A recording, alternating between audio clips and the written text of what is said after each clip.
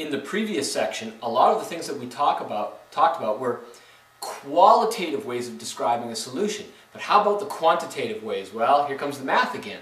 So we need to be able to describe how concentrated or dilute a solution is with numbers. And so we've chosen to describe concentration most conveniently with the moles of the solute, dividing it by the liters of the solution. And you'll get moles per liter, and that's concentration.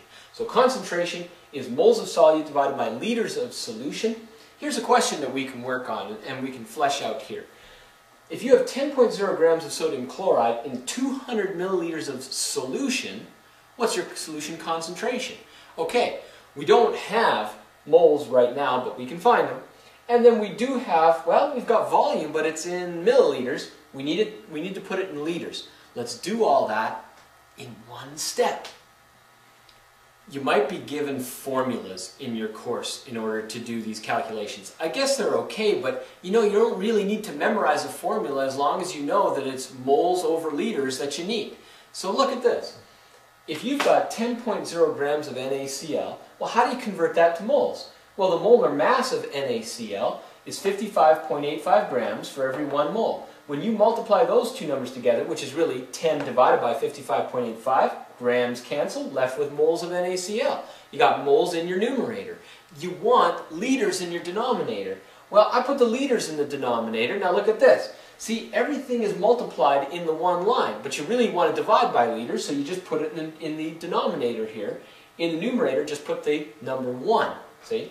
So 200 milliliters there, but now it's moles per milliliter. You don't want milliliters. You want milliliters to cancel and leave yourself with liters. And isn't there 1,000 milliliters in 1 liter?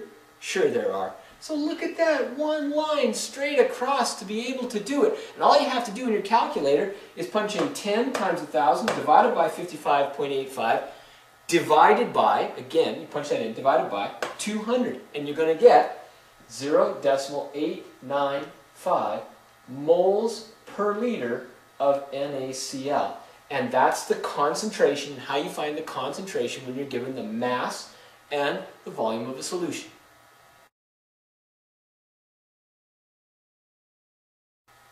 You're going to be asked to prepare a solution. And you're going to say, well, okay, that's easy enough. I'll just get the stuff and I'll put it together. And the teacher's going to say, well, wait, before you do that, here's the concentration I want, here's the volume. You better find the mass of the chemical you need to weigh out. Okay. So, just remember, you can take all this information for this question, 300 milliliters you want of 0.455 mole per liter potassium iodide. What's the mass of the potassium iodide that you need to make the solution?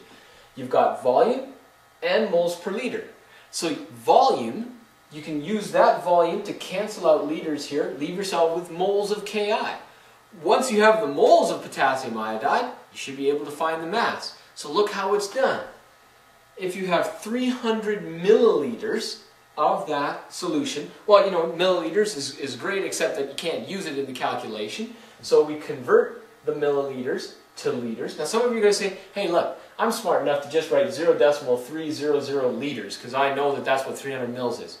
Good for you, you go ahead and do that, but don't lose your significant digits, you still need 3. So, there's your milliliters canceling, leave yourself with liters. Looky, looky. And then I've got the concentration in moles per liter. When I multiply moles per liter, after the milliliters cancel, now the liters cancel, and I've got moles of Ki. Don't want moles of Ki, I want mass of Ki. And so what you got to do is multiply by the molar mass of potassium iodide, which of course is grams per mole. There the moles cancel, and you're going to be left with grams of Ki.